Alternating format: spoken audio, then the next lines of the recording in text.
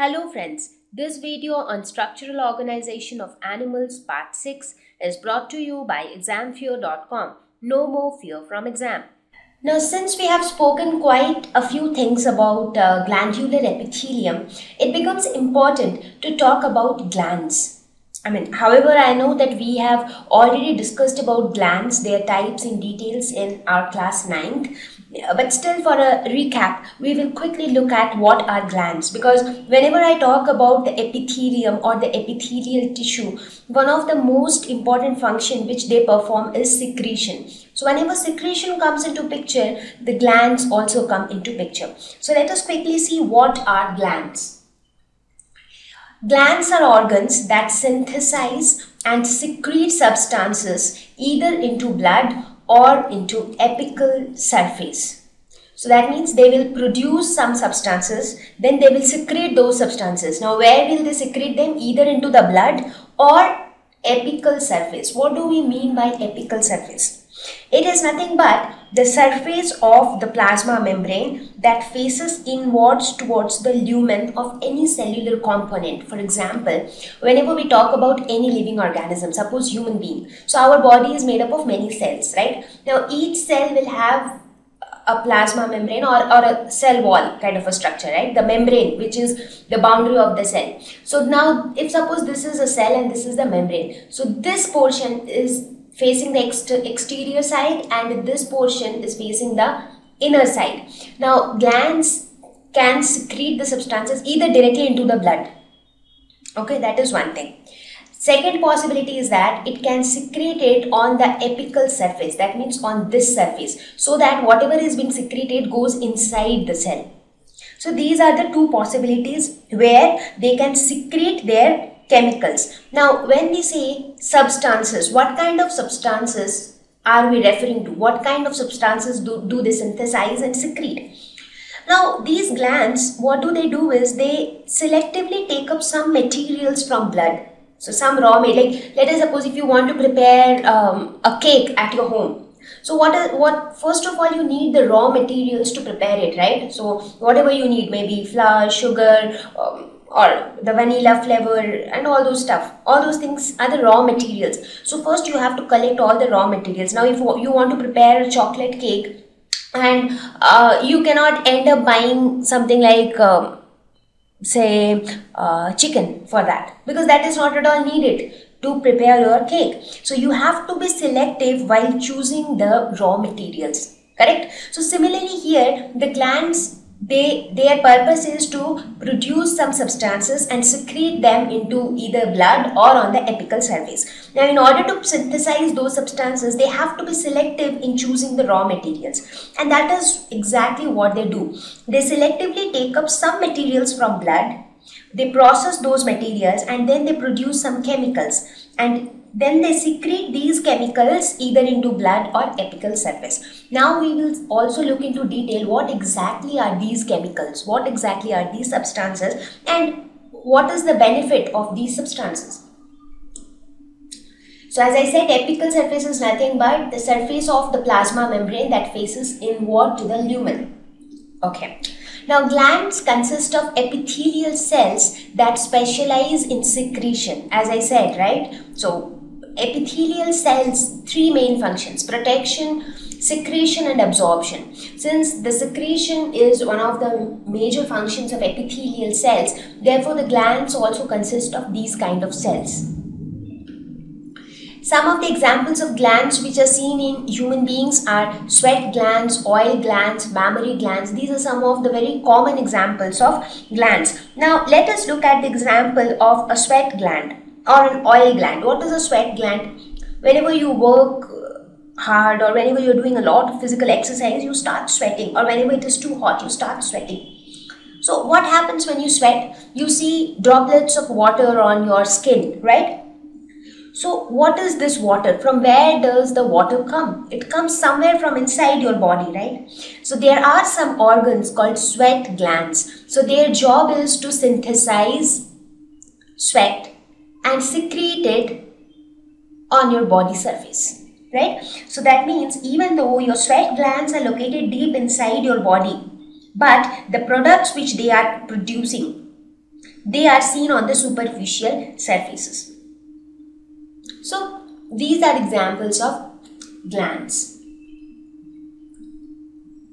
Similarly, when you talk about oil glands, you would have seen that some people, generally girls, they complain that they have got oily skin, so their nose becomes very oily in summer season or things like that. So from where does that oil comes? So again, there are oil glands located inside our body. They secrete oil, and the oil is seen on your surface. Now every time that is not the case. It is not necessary that whatever chemicals a gland secrete that should be visible on the surface of your body. Sometimes whatever they secrete it into the blood. So we don't really see them on the surface. So similarly, if you look at the roots of your hair, so there also you have a gland called sebaceous gland. You see, this is how the structure looks like. So even though the gland is located somewhere here, but the oil is seen, or the secretion is seen on the skin surface. Again, mammary glands. During childbirth, in females, their mammary glands become active and they secrete milk, and that milk is again superficially secreted, upon which the baby feeds. Okay, now the most important question. What do glands secrete? As I said, they secrete some materials, some chemicals. So what are those chemicals? That is so important. I mean, that is the main purpose of glands, that they are secreting some chemicals. What are those chemicals and what is the use of those chemicals? So what purpose do they solve? So let us see, what do they secrete? One important thing which they secrete is hormones. Now what are hormones? Hormones are nothing but chemical messengers that act on specific target organs. Okay, so again, whatever things glands secrete, they are all chemicals, chemical substances. Maybe their compositions are different. So they are also chemical messengers. Messengers, why messengers? Because they send some signals to some specific target organs. That is why they call target organs. Let us suppose I want to convey a message to a person XYZ. Okay, so how can I convey him a message? Either I can send a letter, but even if I want to send a letter, there has to be a means of communication. There has to be someone who will carry that letter to that person. So that person is the target organ. That means a message needs to be conveyed to that person. Now how that is going to be conveyed, that depends on different types of means. It can be through a telephone, it can be through a letter, it can be through an email. So there can be many different means. So here also, whenever some message needs to be sent to a specific organ, that is called the target organ. So hormones act as messengers. So they basically carry some information or some message to a specific target organ. So the next thing that hormones secrete are enzymes. Now what are enzymes? These are biomolecules made up of proteins. And what is their role? These are nothing but they accelerate the rate of chemical reactions occurring inside the body. Now you might be wondering, where do these chemical reactions take place inside our body? Now quickly think of the so many processes which take place inside our body, like digestion, respiration, and what happens during those processes. For example, during respiration, what happens?